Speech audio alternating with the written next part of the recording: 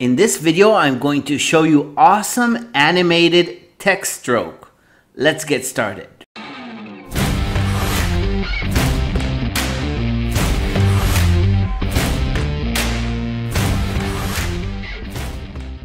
To get started with our animated SVG text, jump into Adobe Illustrator to create your text. So I'm going to use the text tool over here and click once on the artboard, and I'm going to write in the text that I want to show up inside of Elementor. This text will be animated. Now, to use the animated SVG by Unlimited Elements, you're going to need a stroke element. So first of all, we need to right click on our text over here and choose Create Outlines. This will make the text an outline instead of text. Now these are shapes. I'm going to switch between the stroke color and the fill color in a way that the fill will be empty and the stroke will have a stroke.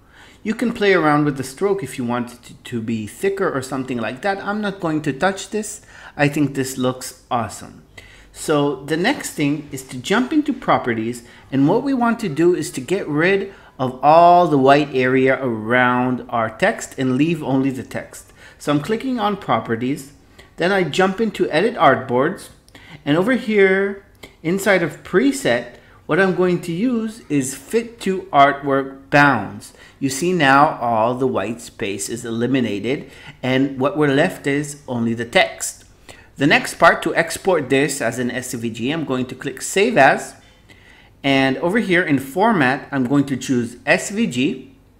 It doesn't matter the name because we're not going to fulfill this save, but I'm just going to click Save once, and over here before you click OK, go to SVG code. This is going to give you the code that you can paste inside of Unlimited Elements widget, SVG animation.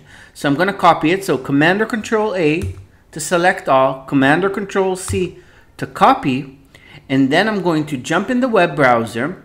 Inside of Elementor, you're going to need, of course, Unlimited Elements installed with the SVG animation widget enabled.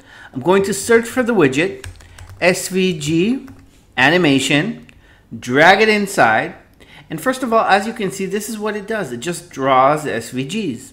Now I'm going to replace the current code with my code. So Command or Control A to select all, delete whatever is inside, and paste your new code. Now check out how awesome this is. It's just going to animate your code. Now in the settings, you can change a couple of things. The most important things is the delay. This means how long it will take this to occur once it's scrolled to. So it's kind of hesitating to scroll, hesitating to animate until you scroll to it. And the second one is the duration. So if I want this to be a lot slower, I'm going to change it to 3 seconds, for example. And now you can see it's drawing really slow and awesome.